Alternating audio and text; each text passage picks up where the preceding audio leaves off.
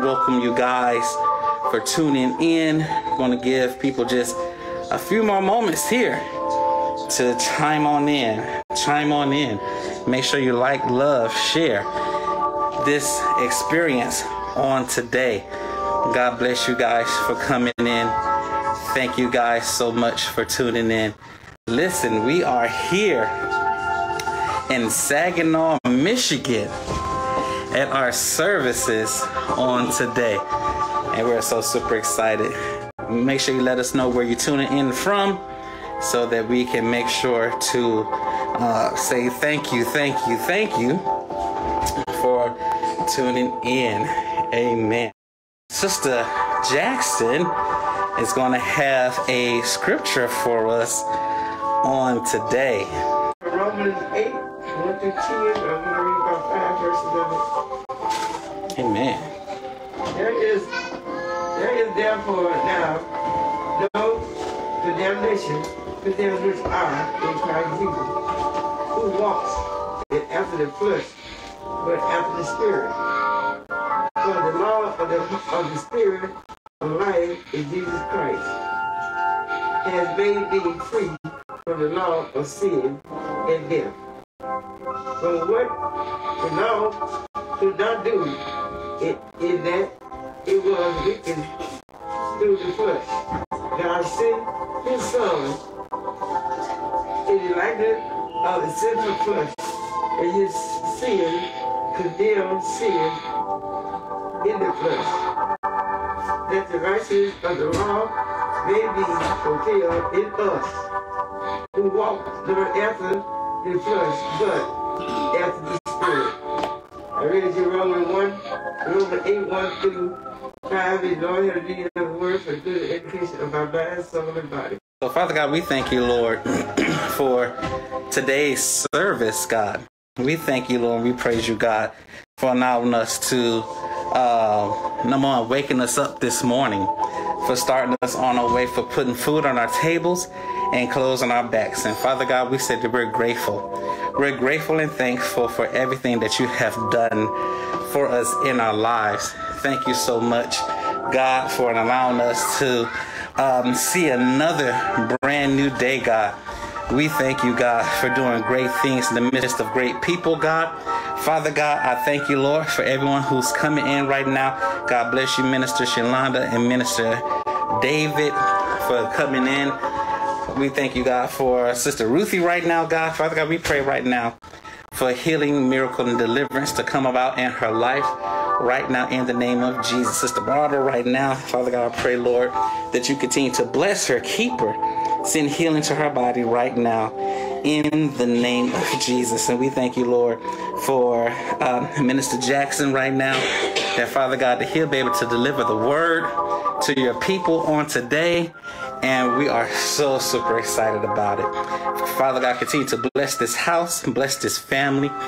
In Jesus Christ's mighty name, amen. Well, dear Heavenly Father, here we do come before you gracefully to your throne of grace. Here we ask that you do lay your hand upon us if any sickness or illnesses that we have inside of our life. Dear Heavenly Father, we come to you prostrate, asking you to heal us from those sicknesses and diseases and those things that are afflicting our body, our mind, and our spirit. Heavenly Father, we do come to you to your throne of grace. And we ask that you give us a sound mind, a new heart, a new set of eyes to see where we're going to in this new season. With the Heavenly Father, I do also ask that you do also touch our children and protect them as they go back and forth to school. Heavenly Father, I do ask that you do indeed touch those that are in need of jobs or of any type of financial support. Heavenly Father, I do ask that you do give those who are in need of those who are in struggling positions, that they have a sight to see you. And Heavenly Father, I do also pray for those that who are also that are in need. In the wonderful name of Jesus, and it's just in Jesus' name we pray. and amen. Amen. So we're going to actually start, I want to say praise and worship. As we know, dear to Savior, hear my humble cry. While the holy Lord, do not pass me by. I'll sing and Savior, Savior, Hear my humble cry. oh, While others bow are calling, do not pass me by. Bless the Lord for all my soul and all that is within me. Bless His holy name. We have come into this place to glorify your name and worship you. and worship you. We have come into this house and glorify His name and worship Him. And worship you. We have come into this house, glorify His name, and worship Christ our Lord. Worship Him, Christ my Lord. So we gonna go into the testimonial service. Now I just want to give my testimony. I just thank the Lord for waking me up this morning, for putting me in my right mind, and for allowing Him to bless me throughout this week and the following week to come. I do also would like to thank the Lord for everything that He's done for me, and He doing still continue to do through me.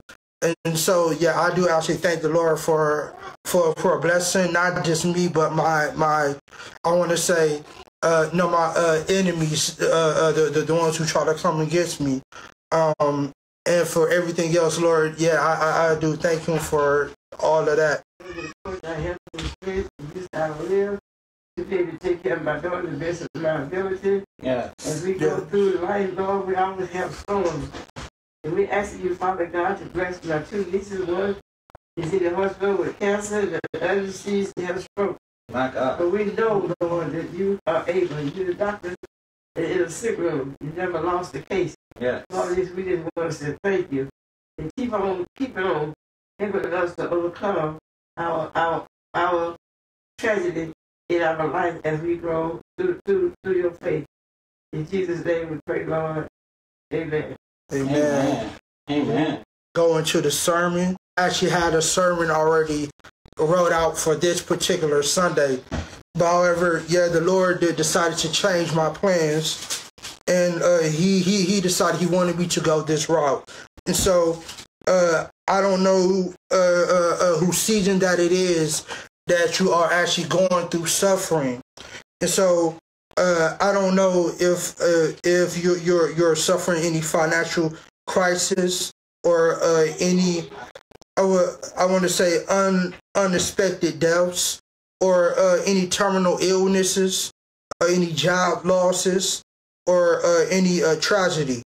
So I'm going to read a little bit from this before I dive into the the actual sermon. It say yes. So it say each of us is deeply affected by suffering, both as individuals and as communities.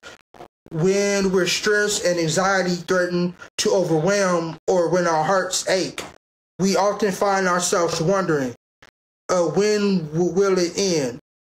Why me? Or else that why do bad things happen to good people?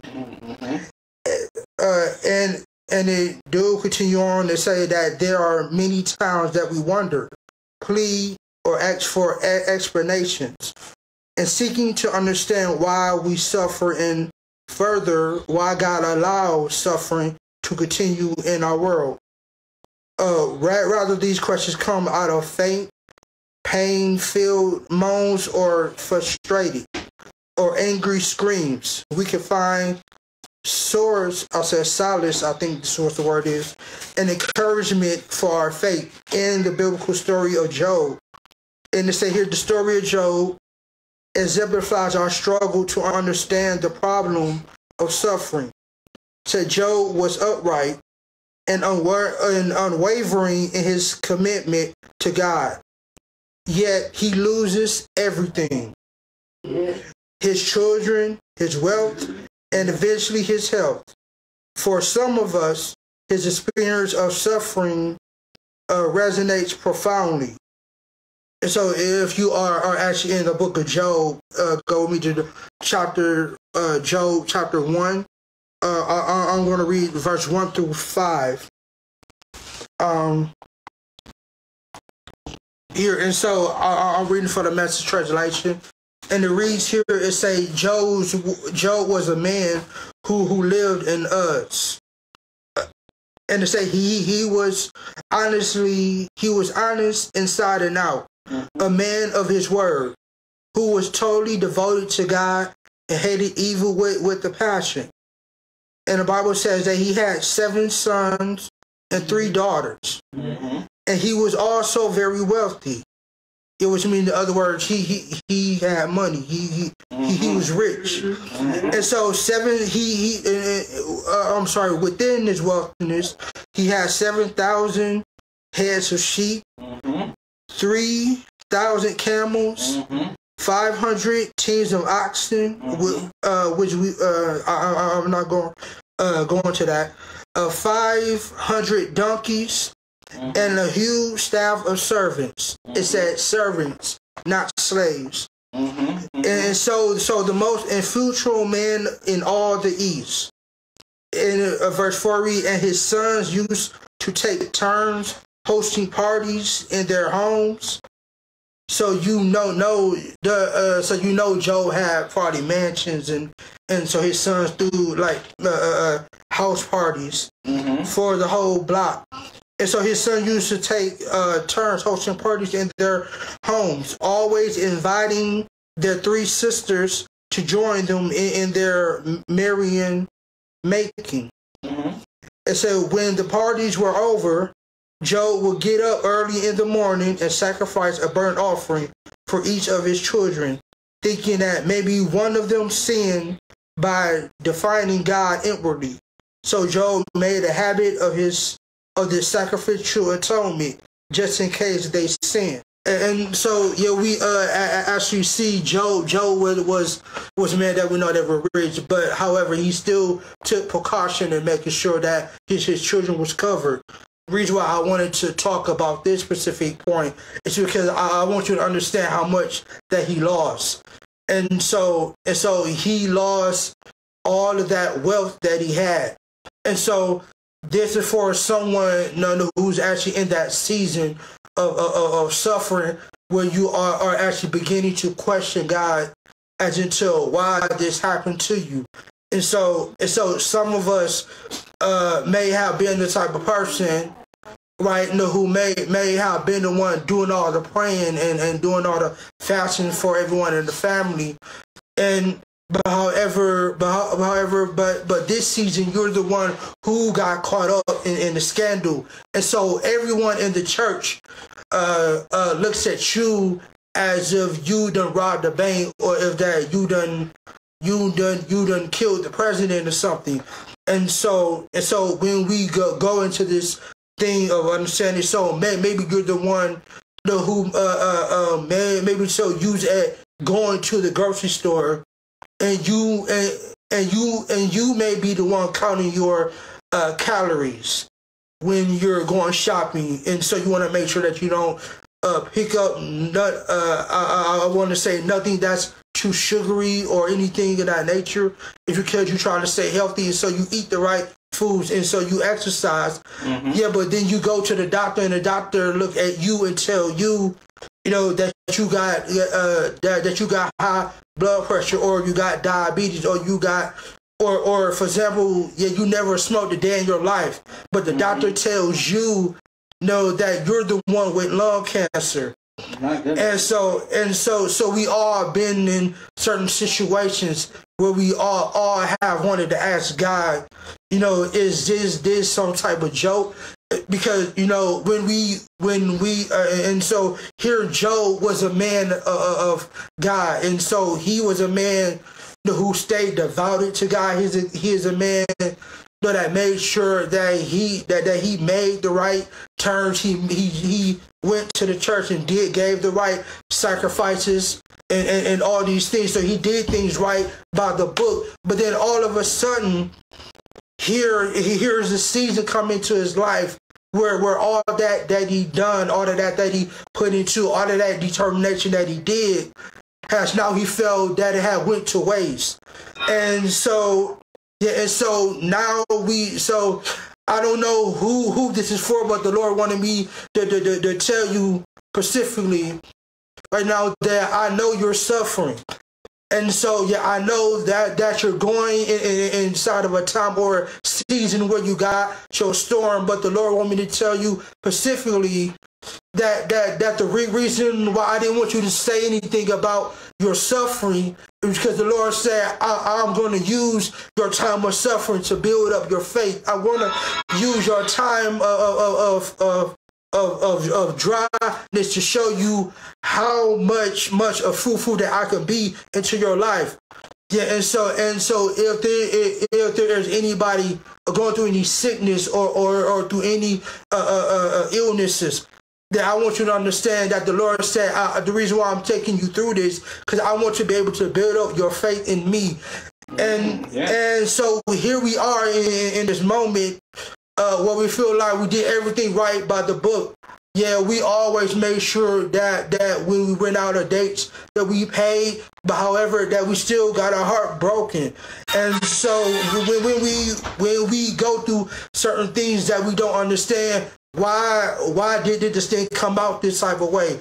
And so you're probably been the wife that been faithful to your husband, but however you still found out that he cheated on you. And so and so you may be that husband that may be devoted to your one wife, but you still find out that she still sleeping around with other men. And so I want to get into the topic. And so there's a point in your life where you at now where you're beginning to question God.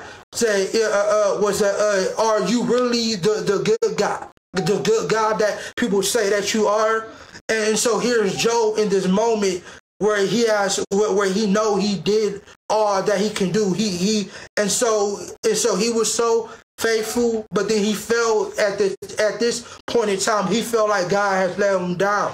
And so he felt like the people that was trying to sabotage him was actually winning the battle.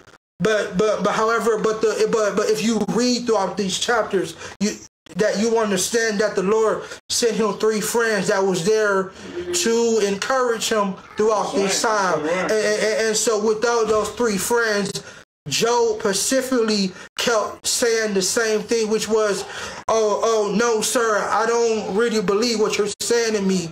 It's because, no, you don't understand. I am in the season of suffering. And so I don't know if you're the person where God have been sending you people telling you that he's going to deliver you out. But however, you still questioning, now how can this be true if I am still suffering right now? Yeah. And so I want to talk to some people Yeah, you maybe feeling or maybe wondering that why am I going through this? But the Lord wants me to tell you specifically that I want you to go through this because I'm going to build up your faith. I'm going to build up your endurance. I'm going to build up your. No, I'm trying to add something into your life. Yeah, and so then the Lord told me to tell you the reason why I want you to go through this because I want to be the one that would actually celebrate with you on your way out. And so there's a scripture that say that even though I walk through the shadows of death, there's a particular scripture that specifically talk about the shepherd being with his sheep throughout the low valleys.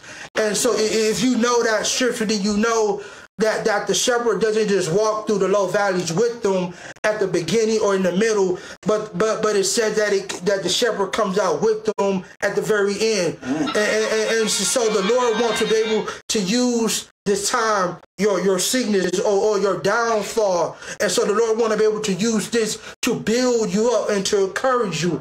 Yeah. And so when you see people in that is specifically inside the weight room, when they go lift weights, they don't go in there already with packs of muscles and big and strong, but they go in all puny and weak. And so when they go in, they go in expecting to lift heavy things. So they go in there to expect to lift something, that's worth some greater weight. And so when you begin to push, you begin to feel the pressure that's coming against you. And so the reason why the pressure is there is because it is there to build up your muscle. And so there are some muscles that are in your life that the Lord is trying to build up in your life. Yes. And so the reason why the Lord wants to build up some muscles into your life is because He wants you to have a more bigger faith. He wants you to have a more stronger heart. He wants you to be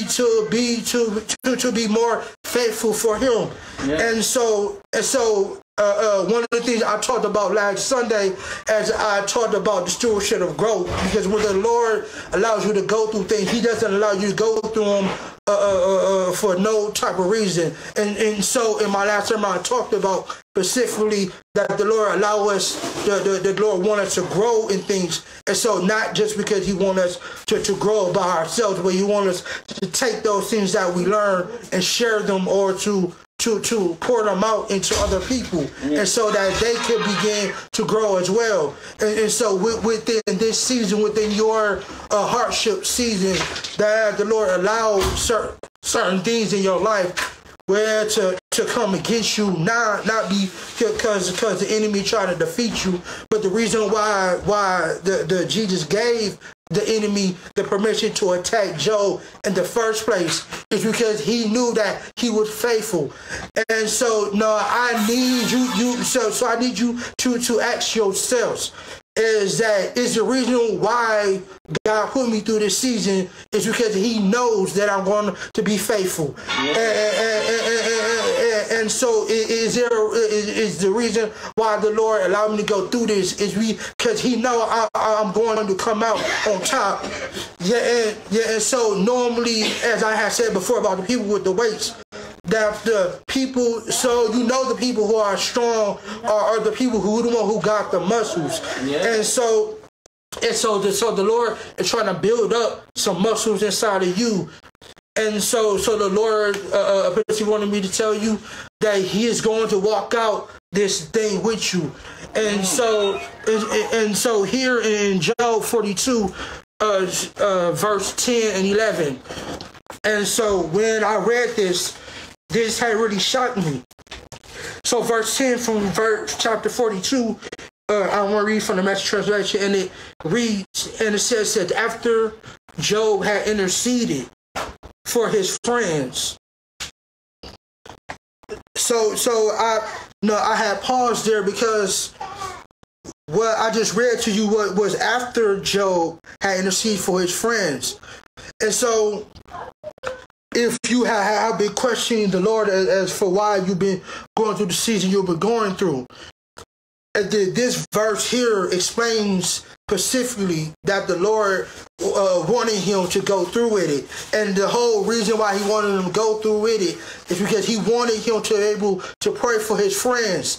And the reason why I'm pointing this out, because this messed me up, because when I'm reading it, it said after Job had interceded for his friends. But then again, Bud, you have to think to yourself, wait a minute, wasn't Job the one going through the suffering? I say, no, I don't want you to miss that. No, I said, God asking you to do the prayer, but however, you're the one that's suffering. You're the one going through the trials and tribulations. You're the one that's weak and in time of needing to be cared for. But then the Lord continually asking you to pour out, and so I don't know who this is for. But however, the Lord want me to tell you that I am going to take you to a new level. Yeah, and so you may think you're empty. So you may think you're loose, you're useless, or you may think that you don't have anything to offer. But the Lord want me to tell you, but it is at this specific time, as until why I allowed you to go empty is because I got something more to pour into you. I know there's a scripture that say that, and so as I do, we'll continue to read here, and it said after Job had interceded for his friends, it said God restored his fortune and then doubled it. It said all his brothers and sisters and friends came to his house and celebrated, and they told him how sorry they were and consoled him for all the trouble God had brought him. So each of them bought generous housewarming gifts. And so, as you do see this, through all this suffering, as I was just reading the scripture, through all this suffering, God had a reason for your suffering. And so the Lord took your suffering and he allowed you to go through it because he's trying to push something greater out of you. And so when the Lord finally pushed something greater out of you, the other people who you were praying for, the other people who you were fasting for, the other people who you were interceding for, they're also going to be blessed right along with you. And so, as the scriptures say, Job got blessed double time. And so this is time for your season to be blessed double time. And so if you have been going through this suffering, then the Lord wants me to tell you that he is going to deliver you out.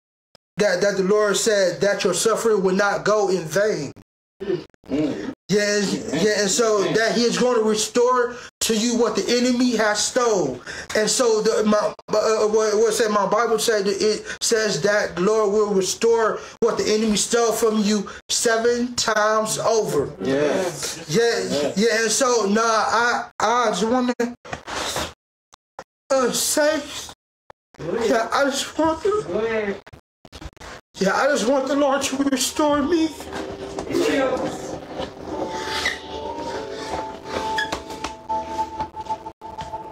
will. Get faith. You'll be all right, man. Just keep doing what you're doing, man. That's right. The Lord didn't call you for nothing. Yes. You'll be all right. Yes. You okay? Yeah. Just keep doing what you're doing, man. Yes. Hallelujah. Keep doing what you're doing. Okay? Okay. That the Lord wants to bless you 7 times over. Yes.